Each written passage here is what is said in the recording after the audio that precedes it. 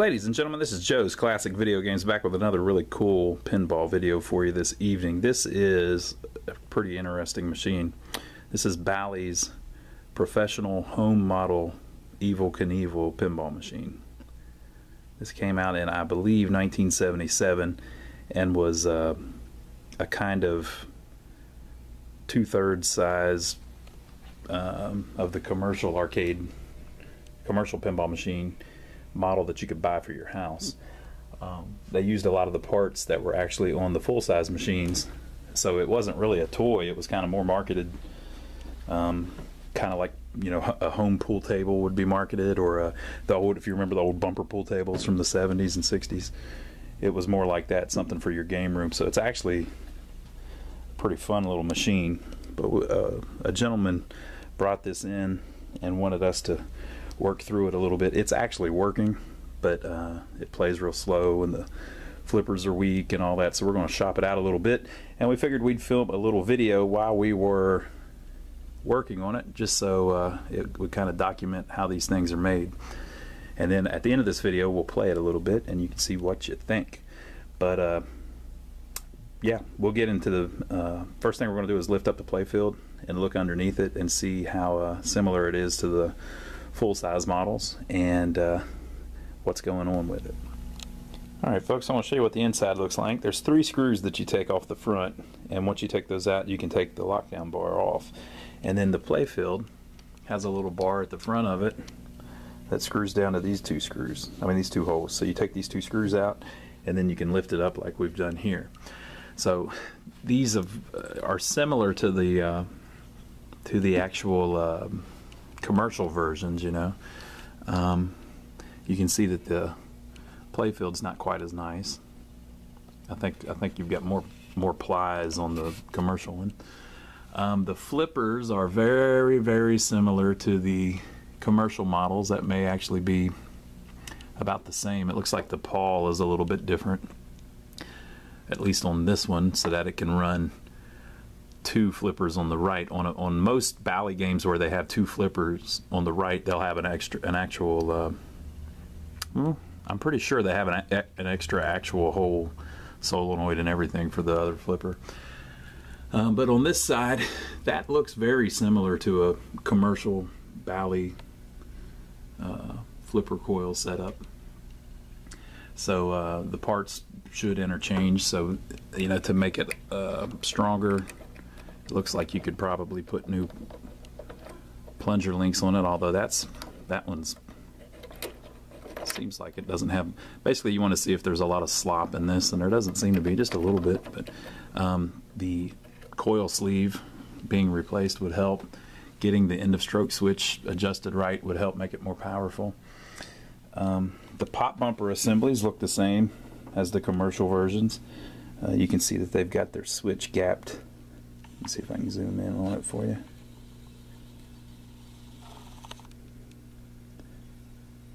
See how the gap is pretty wide on that switch, so it's going to be hard for the pop bumper to work. We'll get that adjusted and cleaned. And then of course, most obvious is they have these big boards on the bottom of the playfield with lamps mounted in them, instead of having the individual sockets like the commercial machines do. They also have these little micro switches that the spinner, so you can see there's the spinner. The spinner wire comes through the playfield here, and as it spins around it hits this armature here, and if it does it right, it's kind of hard to see it. Whoop. There you go. It should hit that switch in, and you should hear it click, click, click, click. Those switches you could probably replace. You might have to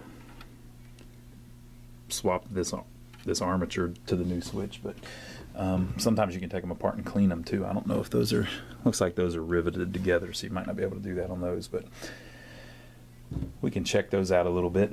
And then you've got all of these sockets that, you know, twist and have the bulb in them. That's very similar to more modern pinball machines, have a lot of those on it. So there's not much to it. Oh, we've got the one kicker over there. Let's see what the kicker assembly looks like. The slingshot. Yeah, looks just like the ones in the commercial units. So it's pretty cool. They designed it with commercial parts. We'll get all of that a little snappier. Get the pop bumpers working a little better. Get the kicker working a little better, and get the flippers working a little better. Let's see what's at the back here. All right, here is the back of the cabinet. You've got a big power transformer there. That's a different model than what they have on their commercial units, but they do have a big transformer on the commercial units.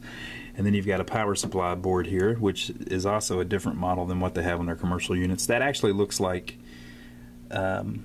the boards underneath the playfield, I noticed, had Midway logos on them. That actually looks a lot like a Midway power supply for some of their arcade games like Seawolf and Space Invaders that would have came out around this time. So it's very similar. It's not identical, but it's very similar. And then you've got the connectors over here, and then this shield, I would imagine, went over that. There's a circuit breaker just laying there. Maybe that used to be there and they've swapped it at some point. Who knows? But I think what we'll do, everything's working. I think what we'll do is we'll work on some of this stuff underneath it, see if we can get it to play a little stronger. The guy wanted us to get it faster, so we're going to try to put a little more slope on it, see if we can get it a little bit faster. And if I can, I'll get in the back so we can see if there's anything we can do for that back glass, or if it's just going to keep deteriorating. Alright folks, so we cleaned it up, got the glass back on it. Basically on the flippers that we were showing you. Excite Bike's chiming in. Basically on the flippers that we were showing you, we replaced the coil sleeves like you would do on a regular flipper rebuild. And then they seemed kind of weak, so I started looking through the power supply board that was in the back, and there was like a trace on the board between one of the diodes and the voltage that came out to the flippers.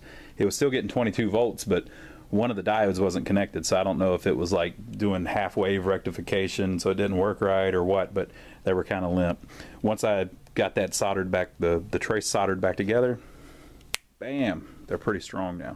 For what it is, they're not strong for a full-size machine, but for the home model, they're pretty strong. So we did that. We waxed the playfield a little bit. Also, the lights weren't working, so basically that was just a bad connection on one of the pins. So got that back doing its thing. These take 147 bulbs everywhere on the playfield, which is a 7-volt bulb, and then they also take 455s, which are a flasher bulb in the pop bumpers. We put 455s in machines a lot for like the name on a game.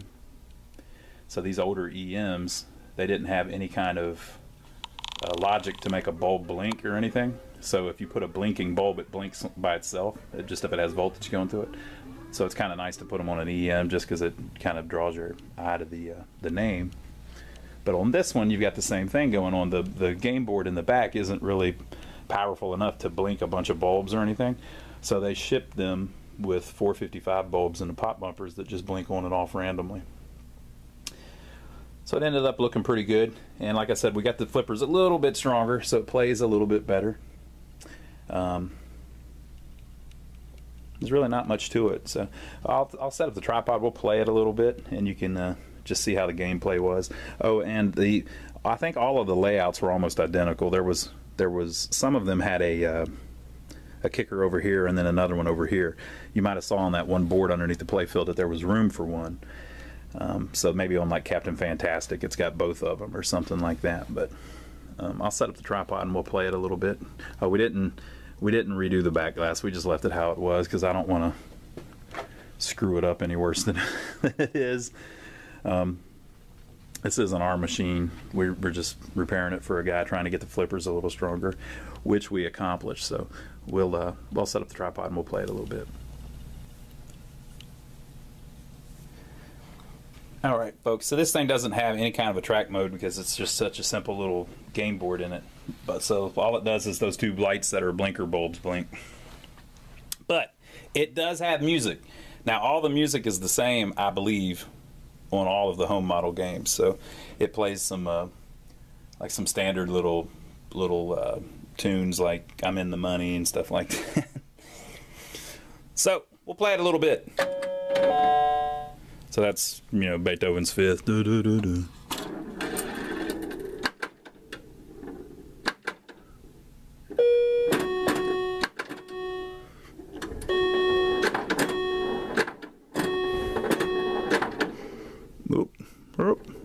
You gotta get it a little better than that. Oh, and see how I don't know if you can tell on the camera, it may look like the same player shoots again light is on. It's not. And see the 6,000, that light is not on. It's just bleed over from the other lights. Basically, when one bulb lights up, you can see it through the hole next to it, so it's kind of a little bit confusing.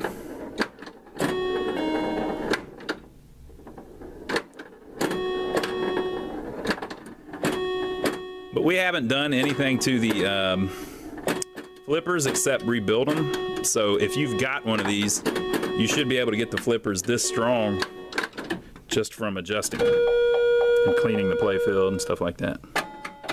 The way we've got it set up too, as far as the angle, is the front leg levelers are all the way in and the back ones are out about an inch.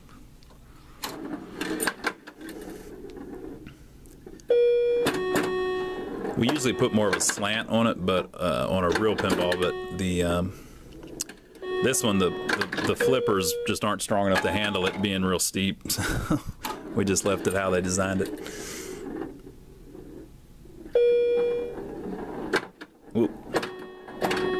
Oh, we lost it out the out lane. I should be telling you the score. We're at 20,000.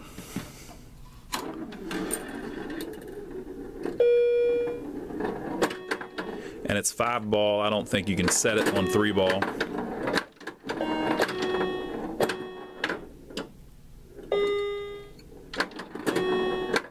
Oop.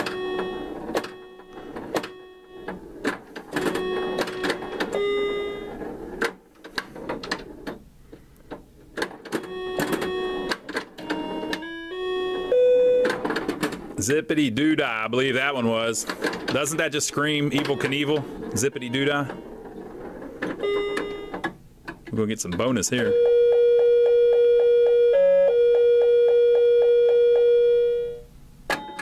All right, so we're on ball 5. We're at 41,000.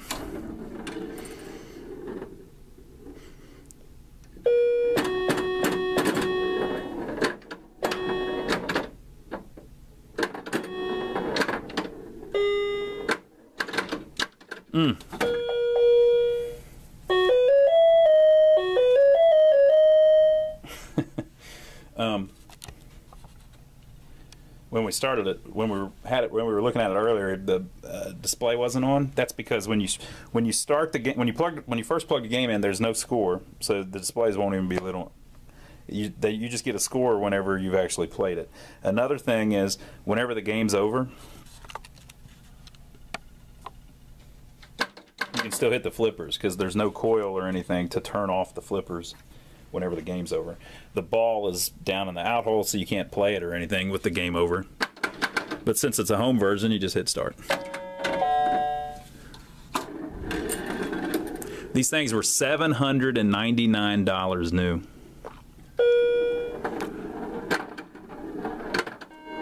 I saw someone saying that they remembered them at like Montgomery Ward, and they were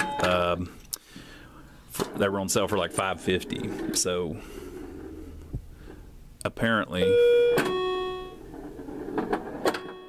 $799 was the manufacturer's suggested retail price. But back then I think they stuck to that a little more than they do now, you know.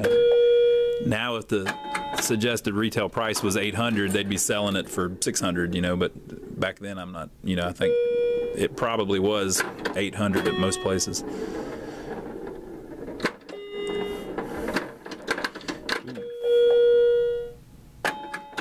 We're on ball 4. I only got 11,000 points.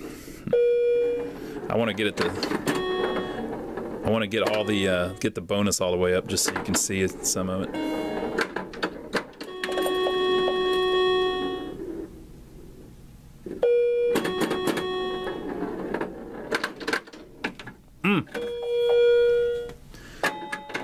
Every once in a while you'll get a real good ball going and you make a lot of points. It's actually pretty fun just for charge. It's actually pretty fun for a home version. You know? You got to imagine, you know, now people buy them in the full versions and put them in their house, but you probably didn't have as many people doing that back then. So this would be the next best thing. And I'll say this: they make modern ones for your house.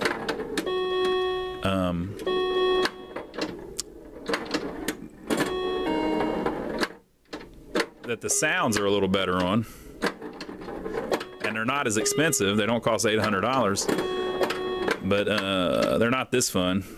They're pretty cheap. This one's pretty cool. Ooh. It has that vintage 70s thing.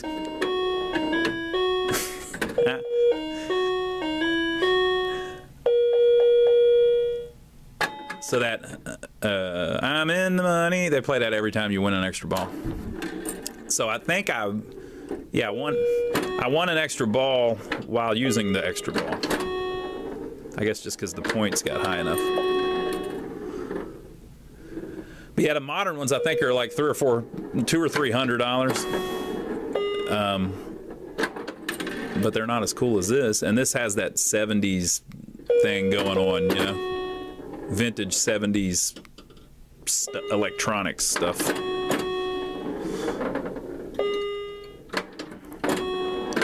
We're doing a little better on this ball.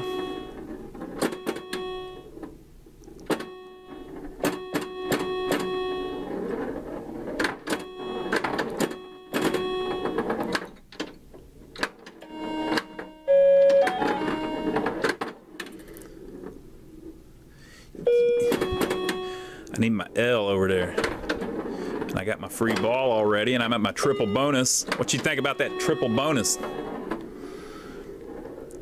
Oh, okay. So let's see what we get. We're at 65.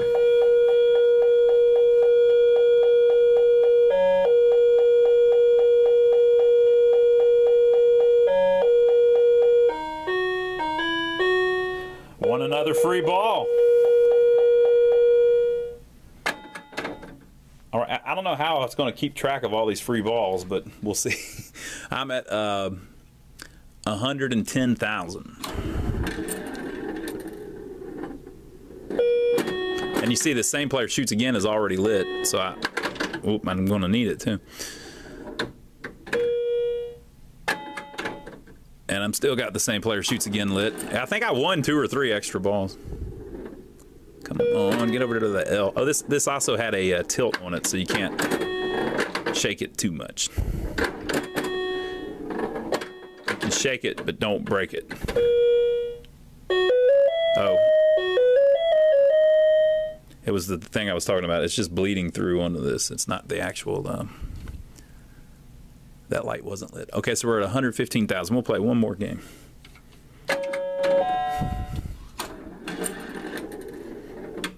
I'm gonna be serious this time.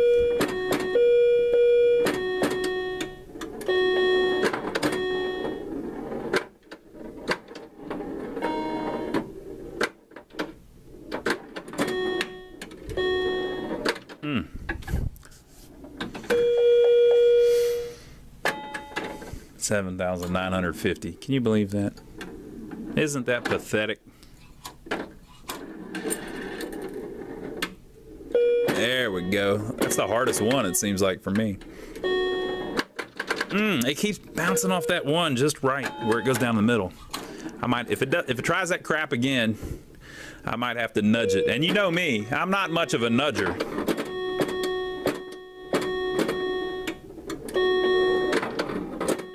I need to get that 3. That one's kind of hard to get to.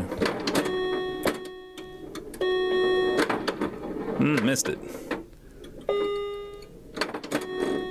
Get it, hit it. Oh, I should have hit it with the nudge.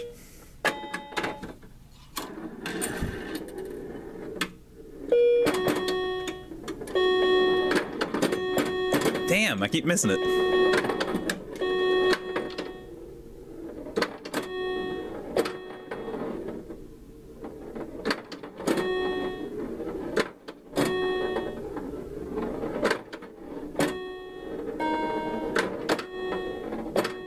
If you get time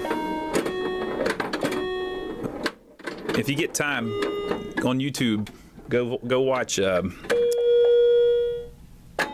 that I'm in the Money. It comes from a movie called Gold Diggers 1933. Go find Google that on. All right, we're gonna play it one more time. I only got 26,000 that time. Look for Gold Diggers 1933. I'm in the Money on YouTube. You're gonna love it. That's where that song comes from.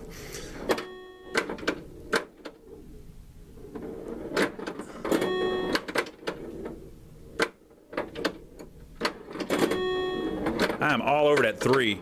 I know it works because I got it earlier. That was a direct hit. It should have worked that time.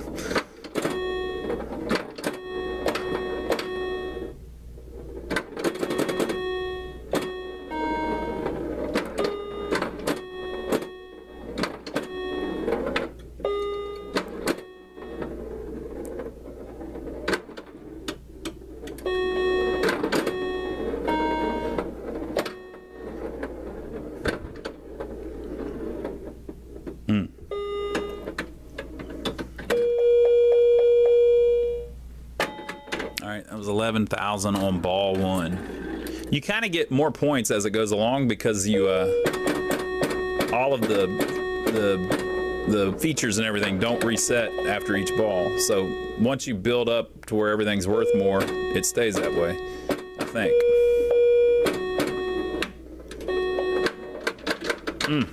Slid it right by me.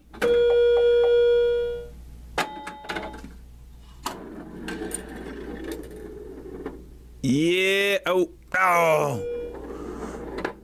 I thought I had done something special there. All right. 28,550 points, and we're on ball number 4. All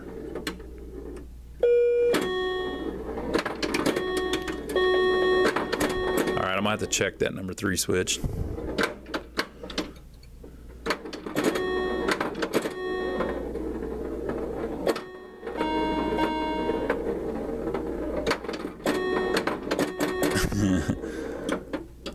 Yeah. Cool.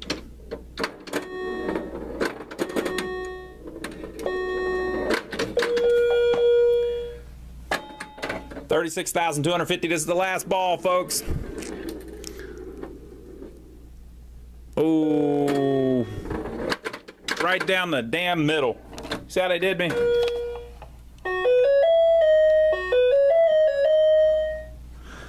All right, well, there you go. Evel says thanks for watching. Give us a thumbs up down below because we took the time to film this for you. We didn't have to do that. We could have had all this fun without you, right? So give us a thumbs up for taking the time to film the video for you. And leave your comments below if you had one of these back in the day, or if you think they're just crap, or if you think they're pretty cool. Now, I'll bet if I was giving this thing away, you wouldn't turn it down, right? So I think they're pretty cool. So leave your comments below, and we will see you on the next video.